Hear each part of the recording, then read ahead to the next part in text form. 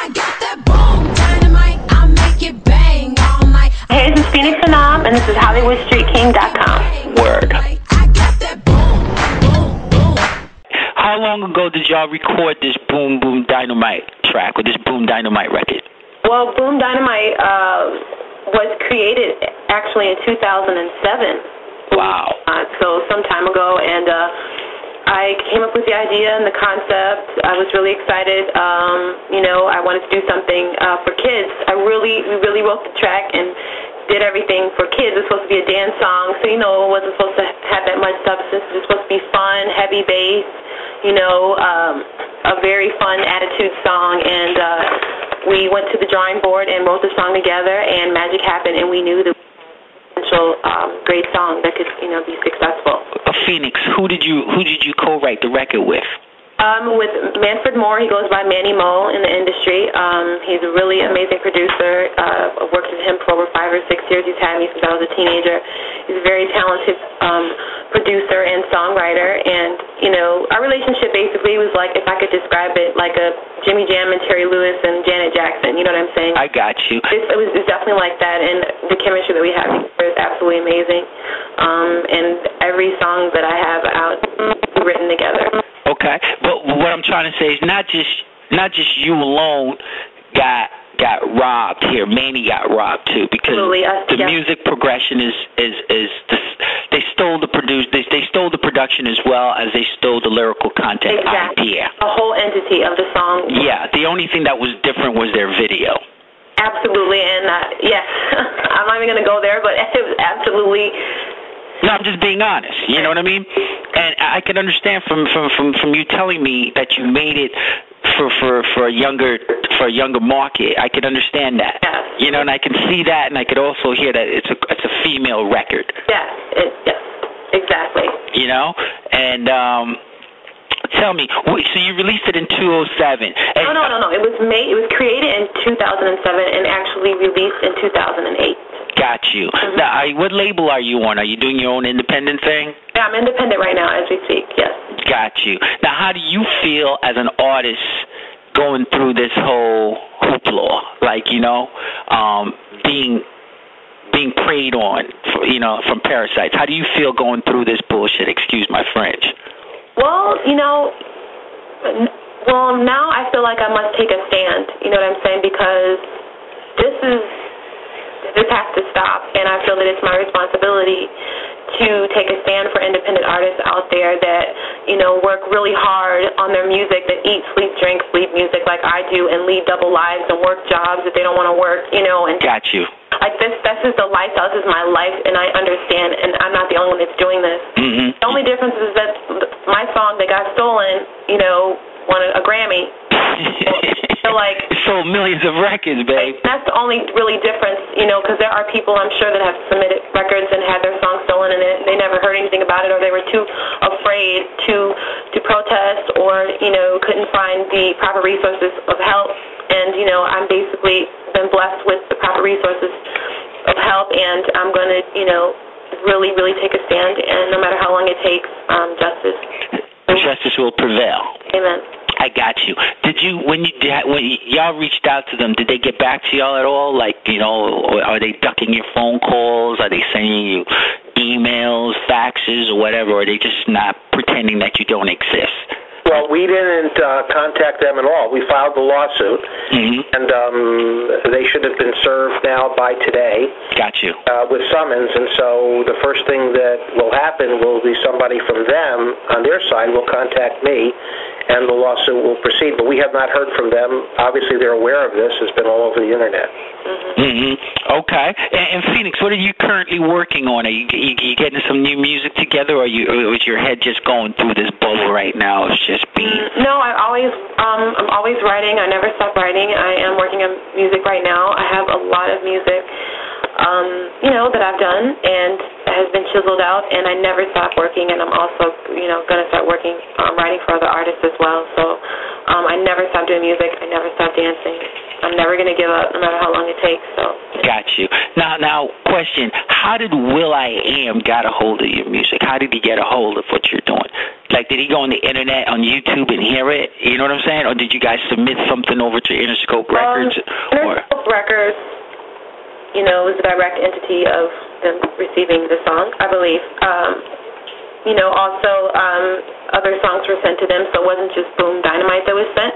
It was other songs that were sent as well. So, you know, we're in negotiation of doing a collaboration with a member of the Black Eyed Peas, and it was a song called Stuck Up that I have.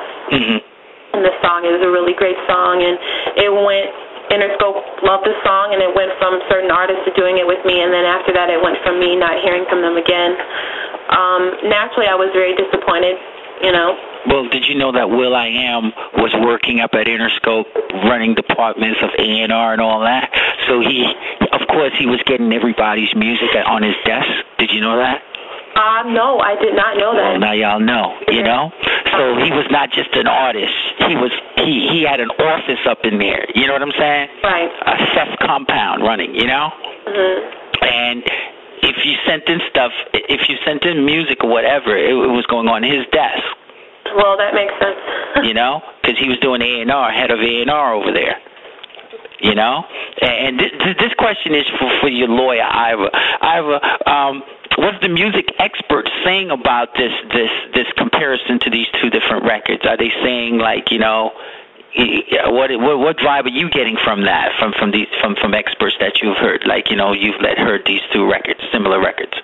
Well, what they did is not only did they listen to it, but they compared the songs and all the aspects of the songs. You know, there's four components of a song. Basically, the hook, mm-hmm. The bridge, the breakdown, and verse. You know, mm-hmm. and they compared and overlaid the music in both songs. And what they found was that with respect to the hook, it's virtually identical. So it's not just similar; it's virtually identical. Yeah. The lyrics themselves are identical. I got that boom, boom, boom. All right? Isn't that hilarious? Yeah. Oh, my God. I mean, I'm laughing because it's just... voice? It's just theft. Yeah. Yeah, no, and I don't want to characterize it. Oh, you don't have to. I can. No, I'll deal with you. Thank you. I'll deal with that in court, that kind of characterization, but I don't really disagree with you. So the lyrics, it's not about the fact that she uses boom and they use boom. That's a very simplistic way of describing it. The phrase is the same. Yeah, it's how she said boom, boom, you know? The rhythm is the same. The taunt is the same.